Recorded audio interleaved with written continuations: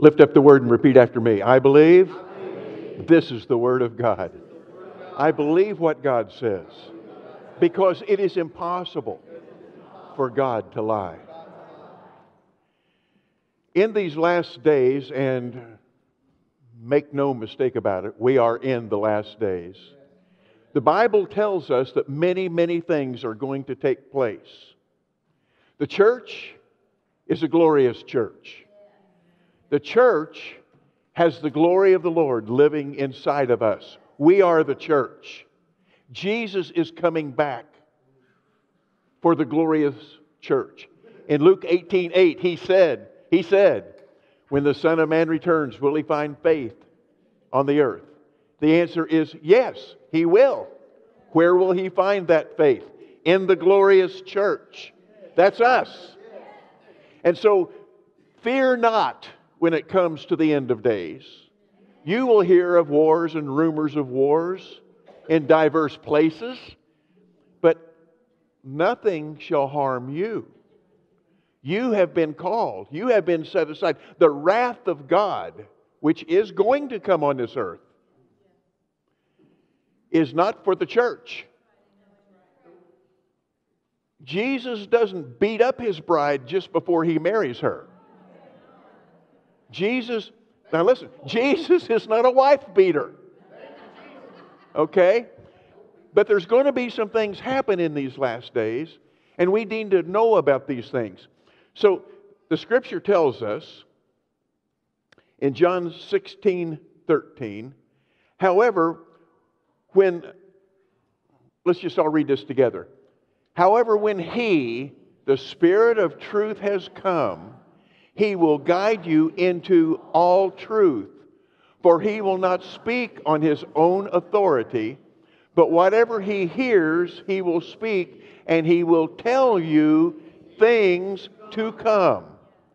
So the Holy Spirit is going to teach us from the inside out. He's going to teach us about things that are going to happen in this time to come. Well, this time to come is here. The time that has been prophesied, it's here. We are the church. We are in the last days. This is the last generation. And if you don't believe that, regardless, it's your last generation. And we need to understand that Matthew 24:11, Jesus is telling about something that's going to happen during the tribulation.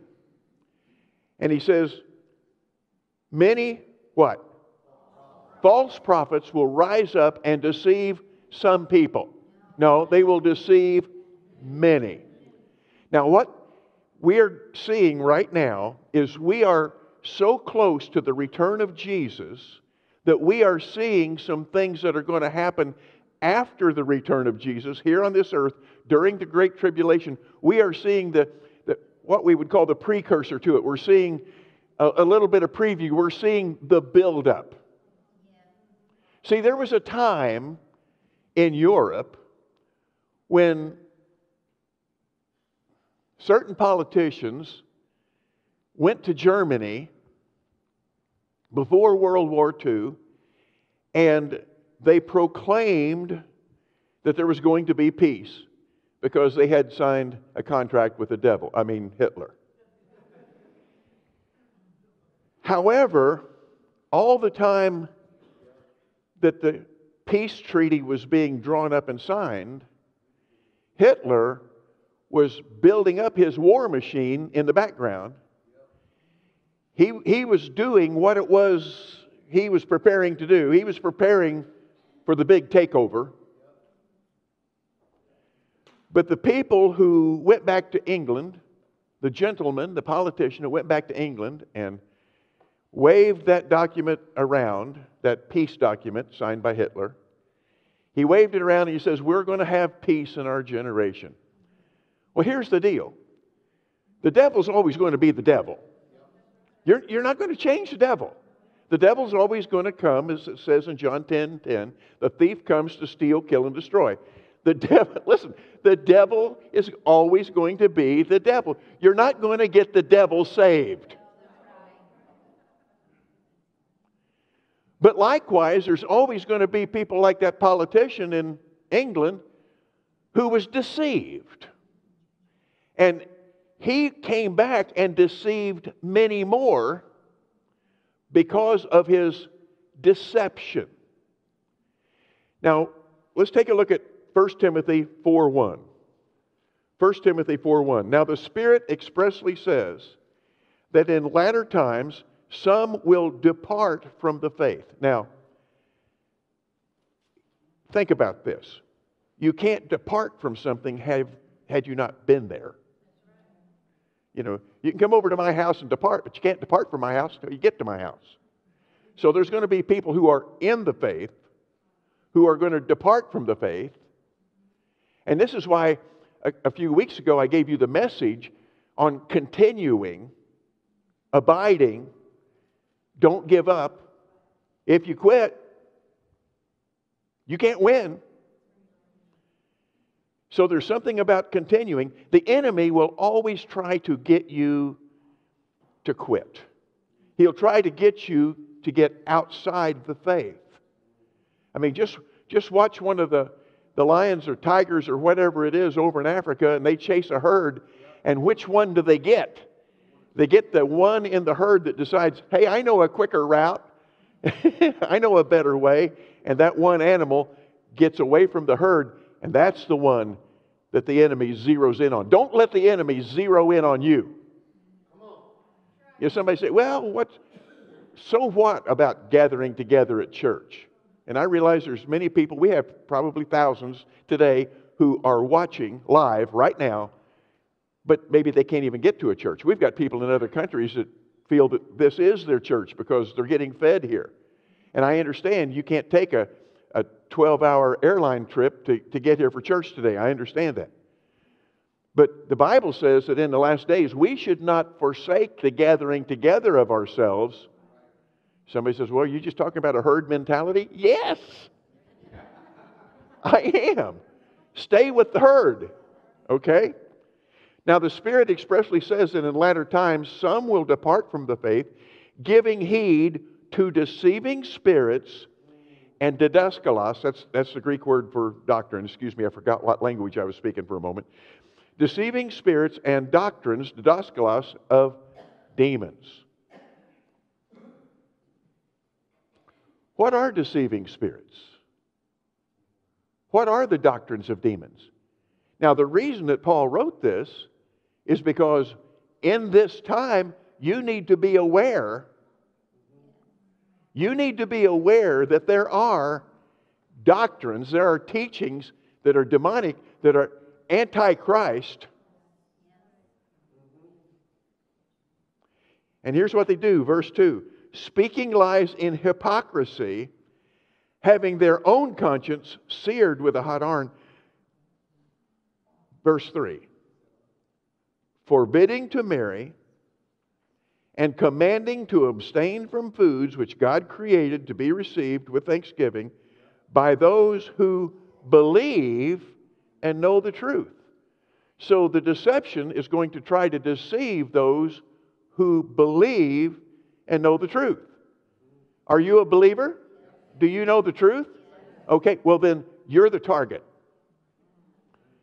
You are who the false teachers are coming to get. And they want you to be led astray from sound doctrine that's in the Word of God into something flaky that seems right because it ministers to your flesh.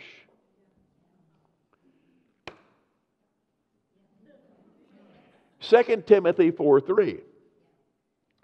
For the time will come when they will not endure sound doctrine, but according to their own desires, because they have itching ears, they will heap up for themselves teachers. And they will turn their ears away from the truth and be turned aside to fables. You know the scripture, okay, how many women in the church hypothetically, you're over 100. Okay, well, and you're married. Well, the Bible talks about old wives' tales. And that's as close as I'm going to get. Because I need to go home today after church. Not implying that Loretta is an old wife. And that's not even, I'm going to skip that page. Okay. But the Bible does talk about old wives' tales. And Loretta and I, we were reading this scripture the other day, and she looked it up on the internet. We were in the car, so I couldn't escape. But she looked it up on her iPad, and it basically means fables. It's just an old term that's been around for centuries. It just means fables that aren't true. Just made up fables. Things that are so easy to convince people of. You know, it's been said, and it's true, that if you keep saying a lie over and over and over, people will eventually believe it, no matter how stupid it is. And then they'll make up false references to verify it. You know, for example, you can't go swimming for 1 hour after you eat or you'll get cramps. It's not true. Medically, it's not true. You can look it up. It's not true. But all my life growing up, when I was a little kid, we had church trips, and they wouldn't let us go into the pool for an hour after we ate because that's it's documented. Well, but in the church, you'd be amazed at how many sacred cows that are just old wives' tales. And people believe them. I mean, we have most of the body of Christ today. They're saved, they're born again. But most of the body of Christ today, most believe that the gifts of the Holy Spirit passed away with the apostles. And that the gifts of the Holy Spirit, the miraculous power of the Holy Spirit, is not available for us today. Well, how do you know that? Well, just ask Jim back there. When we were in Bible college, that's what we were taught, right? I mean, that's what the professor said. And after all, if the professor says it, it's got to be true. So you have people teaching false things, and they're teaching other people, and next thing you know, you have the whole church believing something. Ephesians 4:11. And he himself, this is Jesus, gave some to be apostles, some prophets, some evangelists, some pastors and teachers for the equipping of the saints, for the work of the ministry, for the edifying, the building up of the body of Christ, till we all come to the unity of the faith and of the knowledge of the Son of God, to a perfect, and that Greek word there also means mature man, to the measure of the stature of the fullness of Christ, that we should no longer be children. Okay, now here's the deal. In the same way that on earth, many people teach their children fables, the tooth fairy, the Easter bunny, Santa Claus. Are you following me? We should no longer be children, tossed to and fro and carried about with every wind of doctrine, by the trickery of men, in cunning craftiness of deceitful plotting. Now that's a mouthful right there. But here's how we combat this.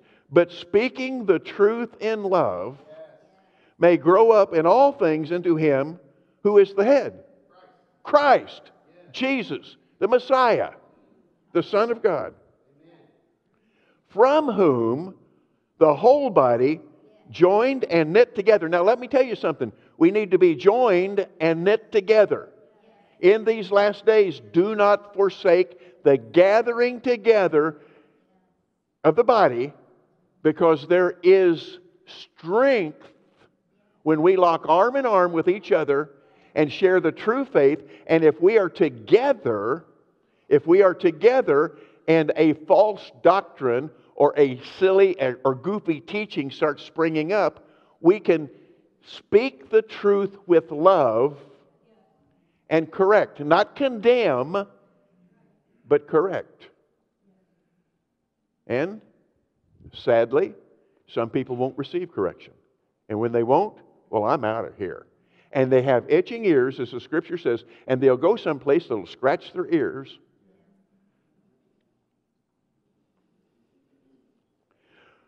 From whom the whole body, joined and knit together by what every joint supplies, according to the effective working by which every part does its share, causes growth of the body for the edifying, the building up of itself, the body, in love. Now that's a big deal. I said that's a big deal. Now, let's just take a look at another Scripture. See, you can't go wrong with Scripture. See, I could have said all that to you, and you would have, well, yeah. But when I show you the Scripture, see, you can't deny the Scripture. 2 Corinthians 11:13. For such are false prophets, deceitful workers, transforming themselves into apostles of Christ. You're going to have people that are going to come to you, and they may have all kinds of credentials and degrees or whatever, and they may come to you with all kinds of recommendations, but they may not be who they say they are. That's where being led of the Spirit, operating in the gifts of the Spirit, and using the wisdom that God has given you that you have asked for, like it says in the book of James, you can discern the Spirit. Because it's just amazing to me how over the years I have had so many people come to me and prophesy something that was just either insane, stupid, goofy, or wrong. Now, that doesn't mean that they were a goofball. Well, in a couple of cases they were. But, I mean, right after we started this church, you know, many of you don't know, and I'm going to share in a few weeks how all this developed and how we got to where we are now. But right after we started this church, it was started as a Bible study 29 years ago. And right after we started the church, we were meeting over at Main Street Music Hall. We had our Sunday services there. And we had 4 or 5 stores rented that we used for children's church, bookstore, offices, and that type of thing. And one time we had a lady come, and she looked very prophetic. You know, it's interesting how sometimes prophets want to look prophetic. And they just end up looking pathetic. Sometimes. You don't judge people by the way they dress. Some people say, well, John the Baptist was weird.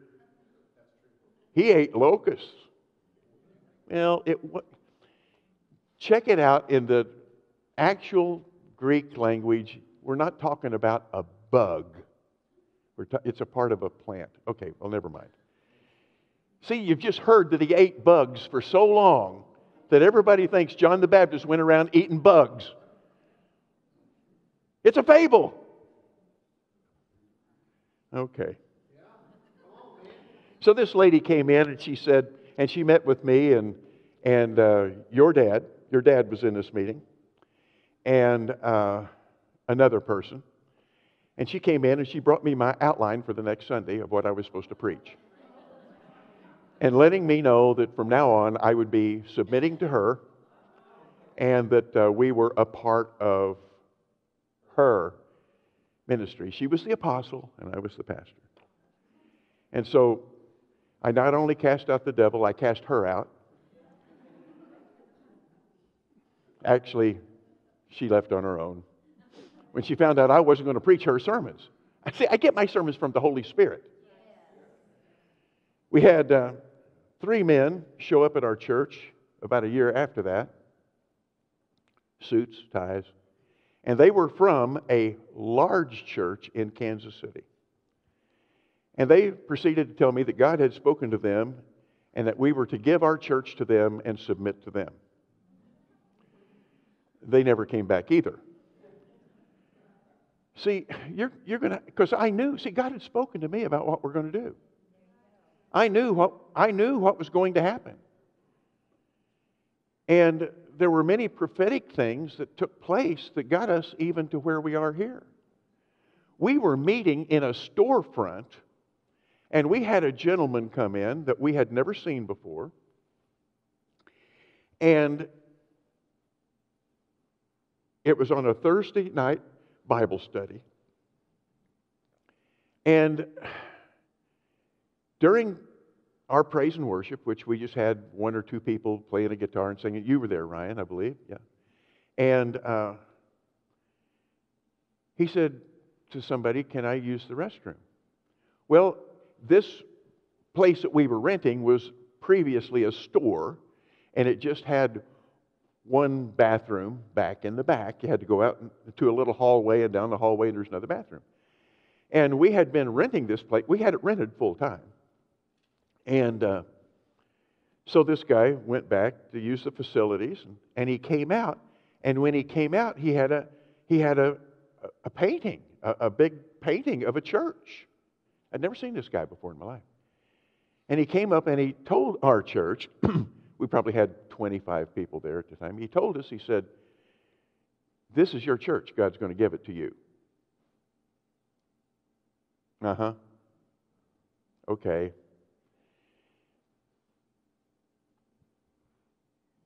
Never saw him again. And we had been in that bathroom like a bazillion times, and nobody had ever seen this picture back there. You know, and he didn't bring it with him because it was a big picture, a painting, an oil painting, a precise oil painting. And we never saw him again. And then about a year or so later, when we moved into this building, we realized that that painting was this building. It was this building. Exactly. Every window, just exact. See, well, who was that? That may have been an angel unaware.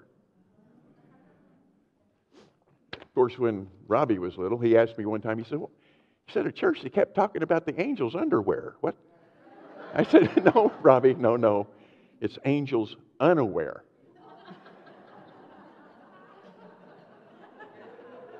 He said, "You know, you may entertain angels unaware." You never know what goes in the minds of these little kids. You know, I've shared this before. When I was little in the Baptist church, I always wanted to sing the song about the turtle. You know, I'd tell them, "Are we going to sing the turtle song today?" Lead on, oh kinky turtle. It was King Eternal, but it's not the way I heard it. Hey, we're singing about the kinky turtle again. Cool. Lead on, oh kinky turtle. You know, and as a kid, I was thinking, what's that got to do with church? I don't know, but it must be a special turtle. That's all I can figure. Okay, for such are false prophets, deceiving workers, transforming themselves into apostles of Christ, and no wonder, for Satan himself transforms himself into an angel of light. Therefore, it is no great thing if his ministers also transform themselves into ministers of righteousness, whose end will be according to their works. The word for angels here is... Angie, do you have a graphic of the word angels in Greek that you could put up on the screen? Here we go. Okay, now this is the Greek word for angels. It's alpha, gamma, gamma, epsilon, lambda, omicron, sigma. Okay? Now, the gamma is pronounced with a g sound, but anytime you have two gammas together in Greek, it's pronounced with an ng sound. So if you transfer those letters like the alpha to an A, the gamma gamma to an NG, epsilon to an E, lambda to an L, etc., you get the word angels. So this is the Greek word that you see for angels. Some of your Bibles will use the word messenger. And that's because in the Greek, the same word for angel is the same word for messenger. And the reason for that is because that's what angels are. They're messengers sent from God. They're messengers. So this is kind of a play on words here, if we'll go back to that scripture. Therefore, it is no great thing if his angelos, his ministers, no, that's not ministers there, excuse me. His ministers also transform themselves into ministers of righteousness who will be according to their work. Okay, it's, where is it here? Here we go. See, here's the thing. The Bible says, even if an angel comes to you preaching a different gospel, you don't receive it. Why not? Because all angels are not of God. 1/3 of the angels, approximately, here on the earth, are satanic, demonic, speaking lies. And they can use people and transform themselves into ministers of righteousness. Even Satan himself can transform him into, he looks like light, but he isn't. He just looks like. So you can't go by what things look like. You got to go by what they are. Okay. I'm going to quickly run through the rest of my sermon now. Look, I will tell you this. I have a 2-part session that's on YouTube. It's called Angels and Demons Explained. One's called Authority Over Demons. We go through a lot of this. But you need to understand, and what I'm wanting to come against today is the reality of what you hear these last days on television, in Bible studies, in churches. You check it out with the Word of God, because there's a lot of junk going around. And there has been a lot of junk going around. And I'm old enough that I've seen this stuff go around a time or two. There's things that went around when I was in my 20s that went away and came back when I was in my 50s. And now that I'm in my 90s, they're back again, you know. And, well, I just saw something the other day. Here's something that's being encouraged by a Christian group who has some good teachings, but they're into grave sucking. And here's what they're doing, and this is what they're teaching their people through a Bible study from this particular church.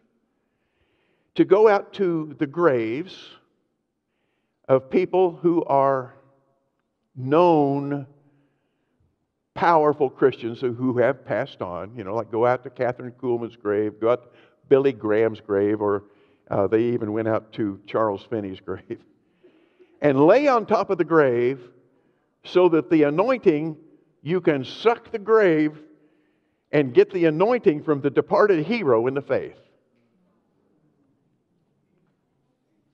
Where do they get this?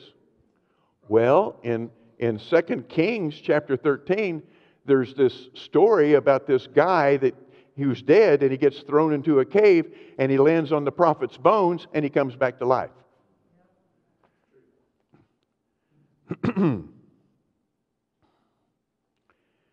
But there's no mention in the Scripture about that man receiving the anointing of Elisha. He came back to life. But see, they add to it. And there's no mention of the people of God making a ritual out of that event. And sometimes we can become like the people of Israel were when they were in the wilderness and they kept getting bit by snakes, poisonous snakes. And so they went to Moses and they said, hey, what can we do? What can we do here? So Moses went to God and he says, what do we do? How can we handle this?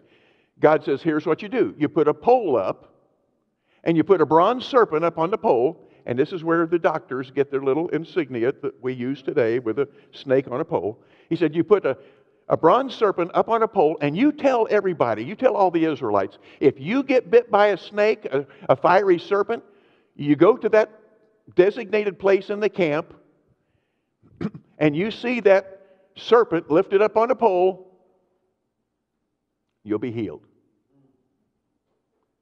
Now here's the deal.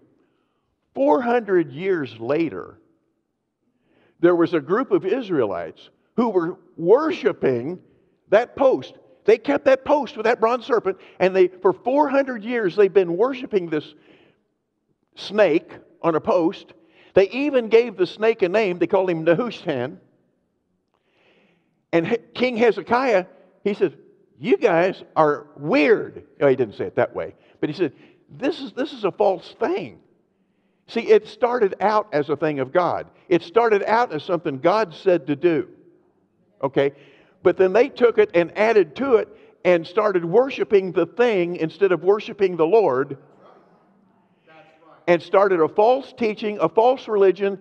And Hezekiah had to get that bronze serpent and just beat the tar out of it, break it up.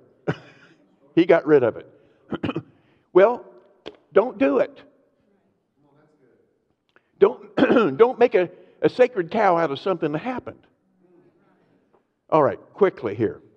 Acts 20, verse 19. For I know this, that after my departure, savage wolves will come in among you, not sparing the flock.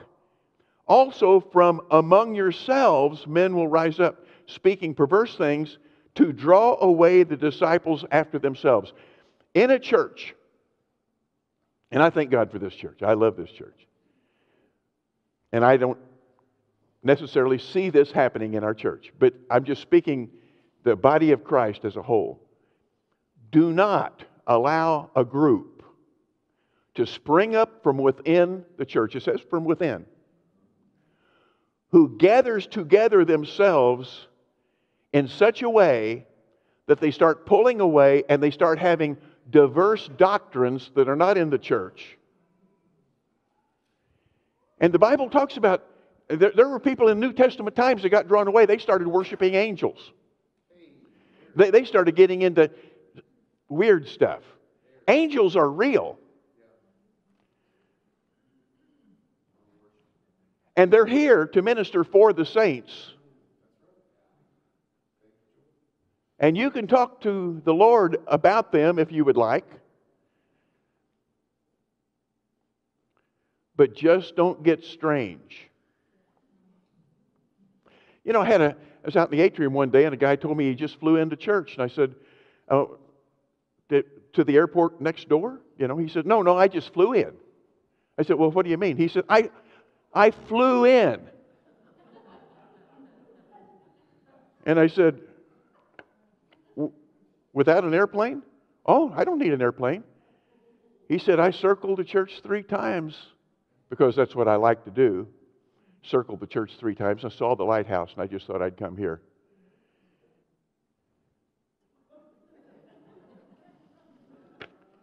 He wasn't kidding.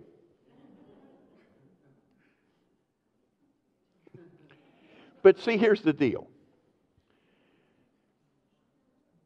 He took a scripture that Philip was caught away.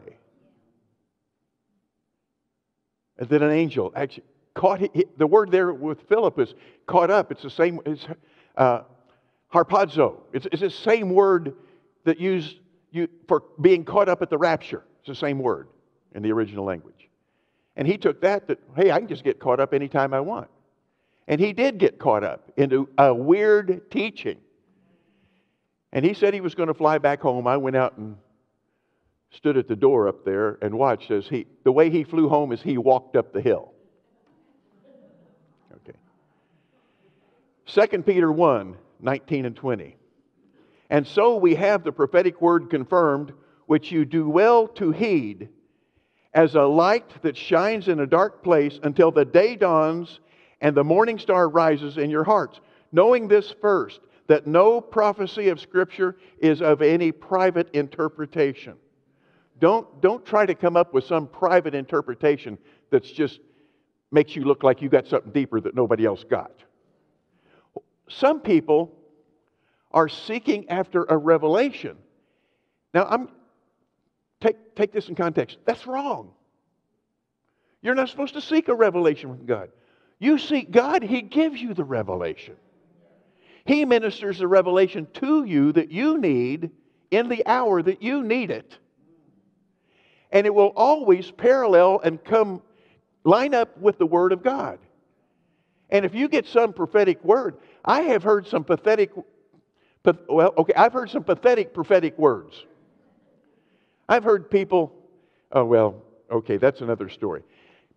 Look, there was a lady a few years ago, bless her heart, but she tried to help Jesus out. And so at her meetings, feathers fell from the sky. Feathers fell from the sky. And then a gentleman we know, who is a pastor, just happened to have digital cameras at his church and filmed her meeting, and she'd been traveling all over the country. She's getting famous. She'd show up at church and feathers fall out of her. Whoa. She'd pray for people and a feather would come down. Well, you can do all kinds of little magical tricks if you know how. And that's what she was doing. She had a way of flinging the feathers, and it was kind of like, how'd she do it? Well, you get a digital camera in slow motion, and you kind of figure it out. And don't get on to me about this, what I'm getting ready to say, okay? But it's kind of like gold dust coming out of the sky. Well, that much gold dust is coming out. God's not cheap. I mean, He's going to be dropping some, 100-ounce bars. Then, why do we sweep the stuff up when the service is over and put it in the trash? Why don't we take it to the bank? Now, I'm not saying it doesn't happen. I'm just saying some people try to help God, and it's been very well documented that there have been a few churches who, during a revival service, puts this flaky makeup stuff. What do they call that? Glitter? Is it called glitter? Put it in the air conditioning vents.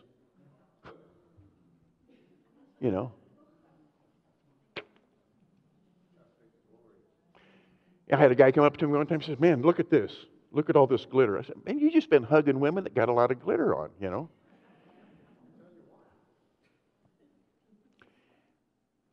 I'm not against manifestations of the Holy Spirit. There are some very strange things that happen with the Holy Spirit.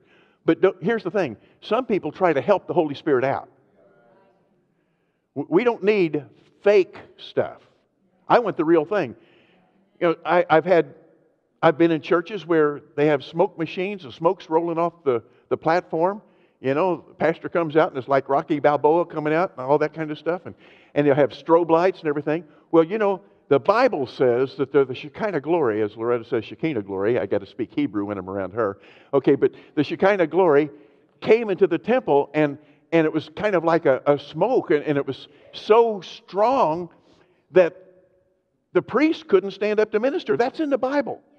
So can it be that you can be in a meeting and the Shekinah glory, the visible manifested presence of God would flow into the room? And I believe it did happen at Azusa Street and some of these things. It's real. It's real. But I don't need a smoke machine to help God out. And my thought is if I got the whole church auditorium filled up with fake smoke, then when the real Holy Spirit shows up, people will get confused. We don't need to be helping out the Holy Spirit. He's perfectly capable of manifesting Himself. What we need to do is receive. And don't get critical if you see something you've never seen before. It's kind of like one of the 9 gifts of the Holy Spirit is gifts of healings, plural. So within that one gift, there's many different gifts, and there's many different types of healings. So don't just say, well, Jesus, He spit on the ground, put that on their eyes, and so I think if anybody's ever going to get healed, we need to be the first church of the spitters. Can't get healed unless you spit. No. Don't get goofy. He healed people other ways too. Okay. All right. Acts 20:29. For I know this, that after my departure, savage wolves will come in among you, not sparing the flock. As I just said to you, They will come in, and sometimes from among you. Now, we don't need to be critical, all right? And people use the scripture, well, judge not. Well, we judge every day. You got to take that scripture in context. I mean, how can you discern if you don't say, this is right? What you're doing is you're judging, this is right and this is wrong. You're making a determination. When it says judge not, that's talking about having a critical spirit.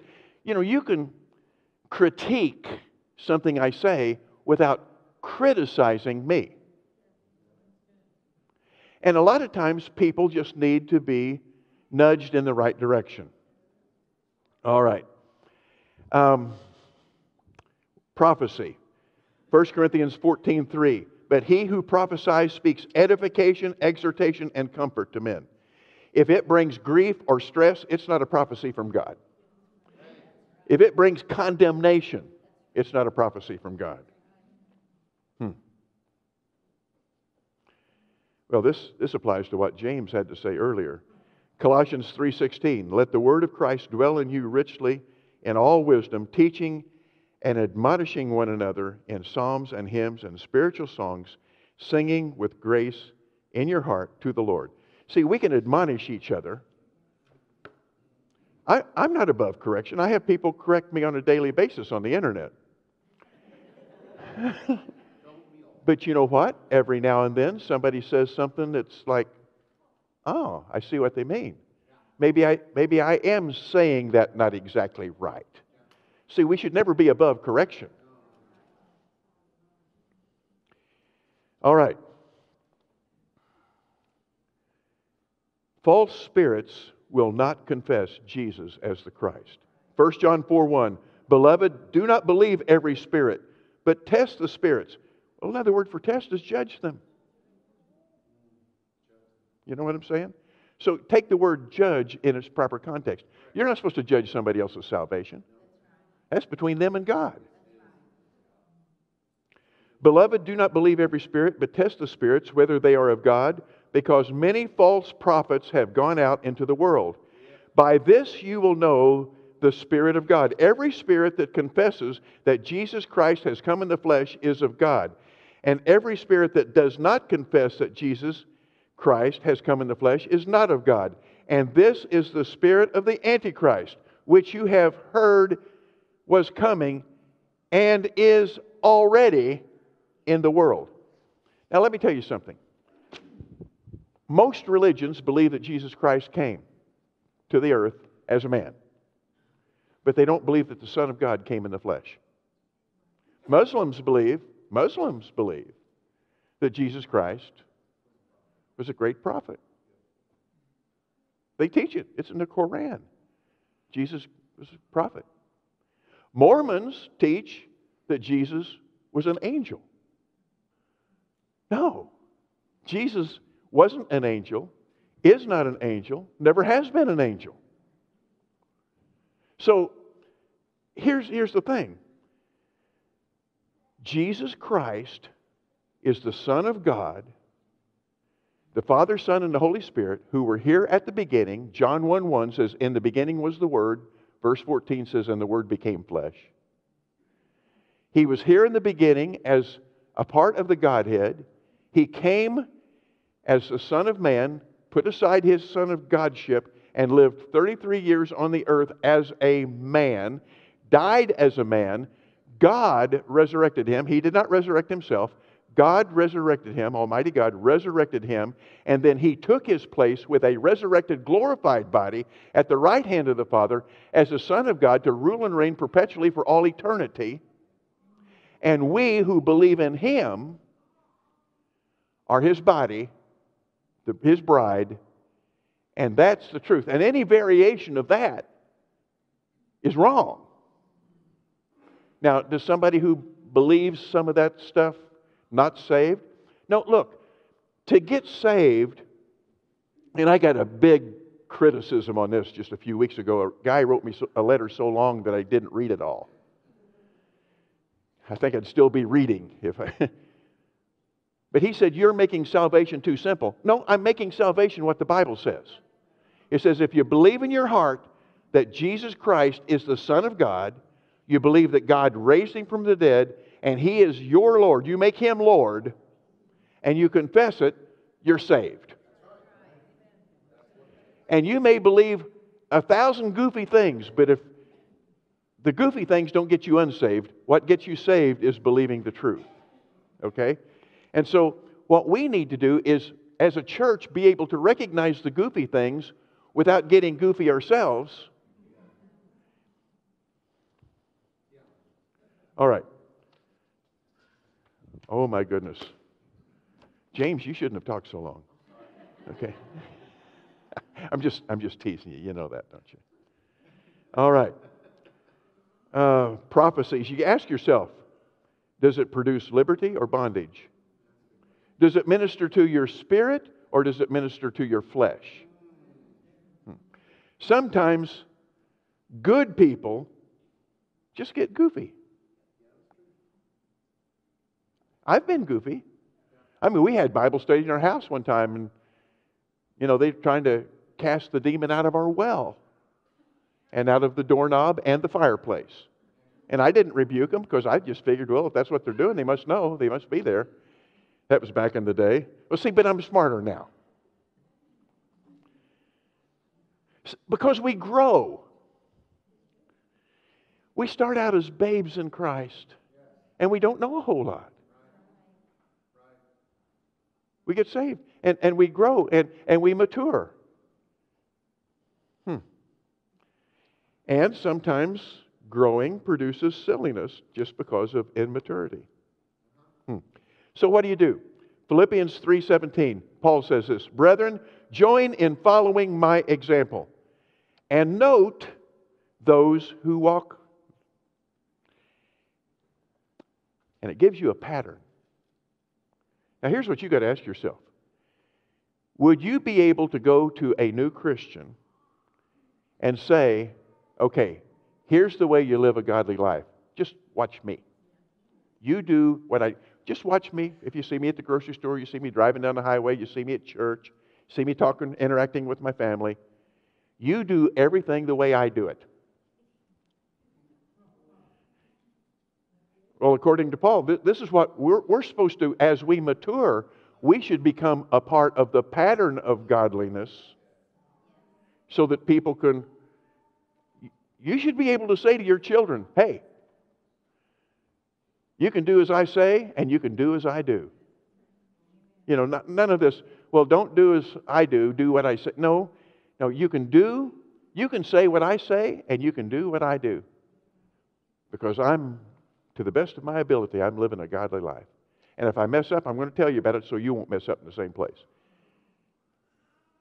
Wow. Have you noticed, Jim, how quiet it got back there? There's all those little levers on the soundboard, they're not moving, are they? It's real quiet in here. There's a kind of hush come over the church tonight. Okay.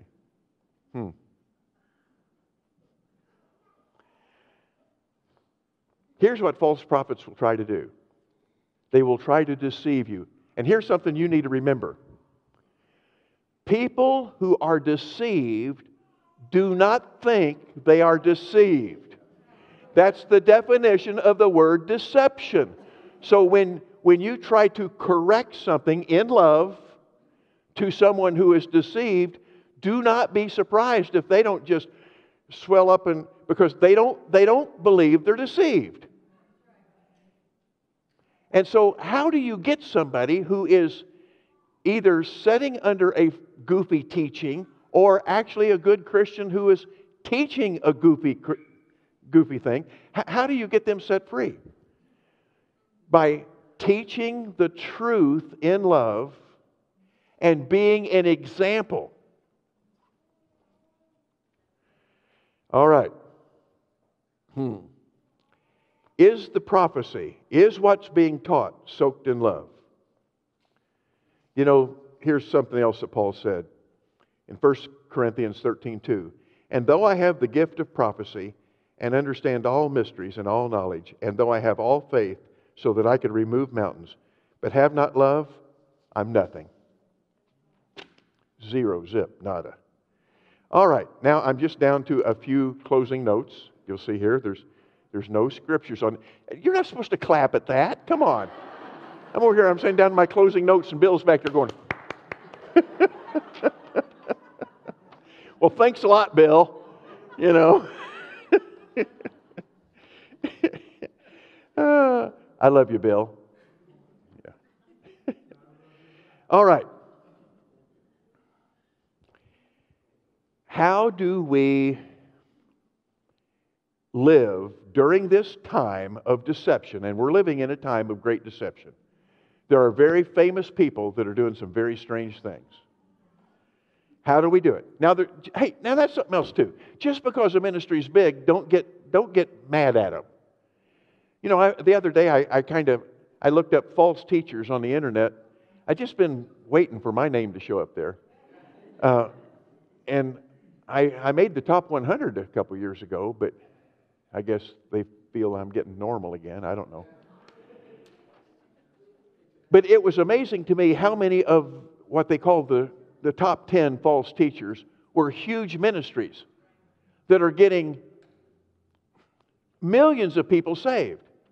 And most of it is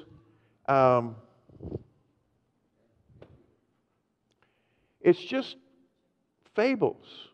So how do we deal with all of this stuff? Well, the Lord gave me, in the night, He gave me this solution. Number one, walk in love. Number two, teach the truth.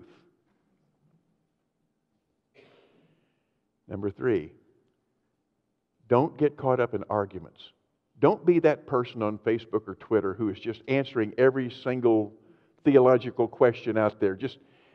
You speak the truth and don't get into arguments. You're not going to change anybody in an argument on Facebook. Don't criticize. Whatever you do, don't criticize another ministry. Don't gossip. And when you gossip, you're being led astray by the devil. Here's how you destroy the lie with the truth. Now, sometimes you need to stand up for people. You know, like I did with this gentleman. You need to kind of just stop it. And it always gets me. People come up and they say, you know, Pastor, I shouldn't be telling you this. And I say, well, then don't. But you need to know. No, I don't. If you know you're not supposed to be telling me this, well, then don't tell me this. But I got to tell somebody. See, sometimes people will give you a prayer request just so they can find out stuff. Okay. You better be led and make sure 100% that it's the Holy Spirit telling you to rebuke somebody and not jealousy or resentment. I see this all the time. People get resentful for ministries that have success. And big ministries get hit the biggest. Here's what you need to do. Keep your own house clean. Put your hand on your chest. Say, I will keep my own house clean. I'll quit peeking through the windows of other people's houses and being critical about their mess. My responsibility is to keep my house clean. Okay. You're not responsible for what someone else teaches unless it comes into your house. When strange teachings start coming into this house, and it's happened over the years, and sometimes by good people, it's not, but we correct with love. Sometimes it's a minor thing, sometimes it's a major thing, you know. And the worship team is very familiar with me with corrections. You know, we've changed over the years, we've changed words to songs. You know, just because the word maybe in a song didn't line up with the Scripture. You know, as Cole Stringer says, who cares if it lines up with the Scriptures as long as it's a popular song? He said that in jest. All right. Pray, be led by the Spirit, and then and only then do what the Holy Spirit tells you to do. So, I'm done. But I just want you to know, first of all, I love you. And I'm not walking around with a clipboard trying to find somebody in the church that's teaching something wrong. No. we all have, there's some things that are subjective. You know, there is the truth, but sometimes there's 2 or 3 different ways of looking at that truth. And sometimes they're all right, and maybe sometimes they're all wrong, or sometimes there's a mixture. But in these last days, just make yourself aware that there is the truth in the Word of God, and everything that you get taught, whether it be by me or whoever, check it out with the Word. Check it out with the Word. And if somebody comes up to you and say, they just flew into church, then all you need to do is just say, well, let's just go outside and I want to see you fly away. You'll fly away, oh glory, you'll fly away. That's how you can test the spirits. You know, prophecies come to pass. And they come to pass if they're true prophecies. Did you know in Israel there was not a single false prophet? That's because every time somebody was a false prophet, they killed them. So that kind of weeds out the prophetic words, you know. I'm going to give a prophetic word if it doesn't come to pass, you know. Okay. You guys still love me? Come on. All right. It's really good. We're up to 30% now. No, I'm not going to confess that. You all love me, right? Let it be known by something. All right. Phil, you were so drunk a while ago. I want you to kind of sober up and come up here. You're going to close us with prayer. How's that?